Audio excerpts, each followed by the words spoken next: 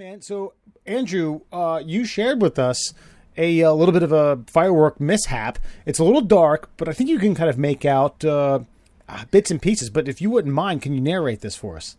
Okay, sure. I'll narrate it for you. Went up to Pennsylvania because, of course, Pennsylvanians can't buy air-based fireworks in Pennsylvania, but Marylanders can. So hop on across the line. I bought like $100 worth of fireworks, and my wife actually picked out this fine set of fireworks. She liked they have a video screen that shows you what they all do, and she liked the little swirly tails on this one. So I picked it up, and apparently two of them went off at the same time, which just so happened to knock it over and turn the backyard into a scene from the feature film Platoon. And yeah, if you'd like to play this, I'll narrate further. Now, as you'll see at the very beginning, just standard, good old-fashioned outdoor backyard fireworks, maybe a little step up from your standard regular Walmart brand firework. So everything goes fine for about the first 15 seconds. Now, let's go ahead and hit play on that bad boy.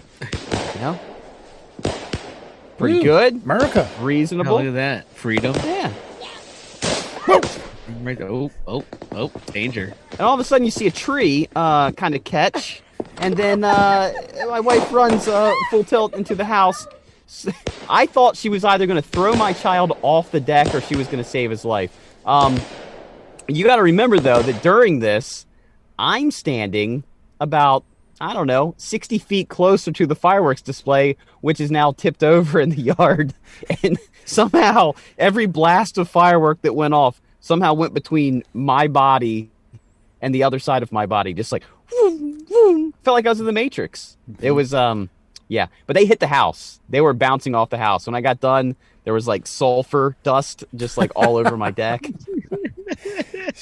That's an easy cleanup, though, right? That's just a little elbow grease. No, that's just a little laughter, and the rain will take care of it. Gotcha. Fair enough. Well, damn, man. Happy 4th of July. It's amazing with that out-of-state stuff, because we would occasionally dip up into the PA line or over PA.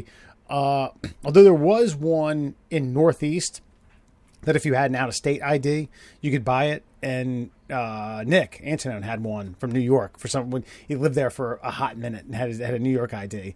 So we used to buy stuff. But I remember I was in South Dakota with the family on a 4th of July, and there's a period, 2 weeks. It's a week before, and then maybe a couple days after 4th of July, where anyone can buy them. It's open market. It doesn't matter where you live or where you're from. And I bought $100 worth. Then my mom says, hey, because we drove out. This is the summer after 9/11, so we didn't want to fly out. My mom says, hey, do you want to take some back with you? It's my treat. And I was like, oh, yeah. So I got her to buy me $100 worth. Then, Grandpa, Big West, is like, hey, you're not going back to Maryland empty-handed, are you? I'll buy some fireworks for you. I was like, yeah, I don't have any. And Big West dropped like 150. And I had to convince my mom that all this $350 worth of fireworks that was going to get driven across 7 or 8 state lines illegally, she bought all those. She was like, really?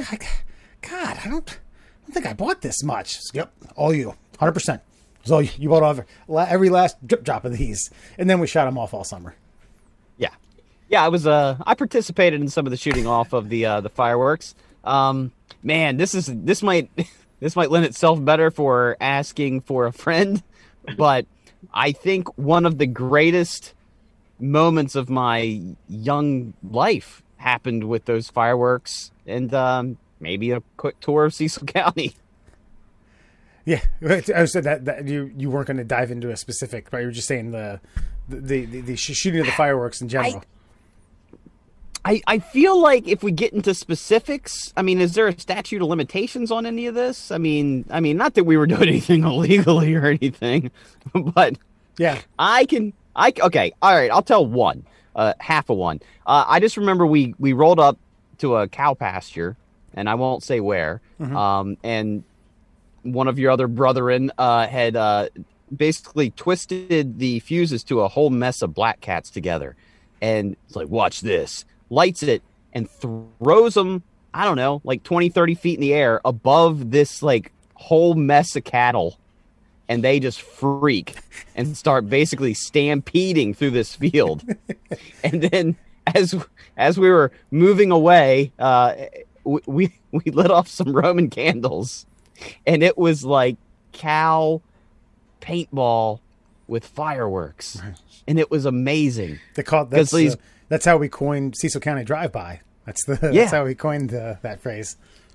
And just to see the glowing fireballs like bouncing off these cow hides and just like exploding and bursting, it was fucking amazing. Oh, it was glorious. I just remember cackling the whole time, barely able to like steady my fucking arm to be able to launch this Roman candle off at him. Yeah, there was a good week and a half, 2 week long stretch. Every time we came back, we made a point to stop at this construction site that was building condos and push over a active, used at the time construction site porta potty door down first every day. And I can't imagine what those guys showing up to the site said. So rude. Was it a Hall's Honey Pot? You son of a bitch. You're talking about nearly 20 years ago. I don't know if I was looking to see what type of brand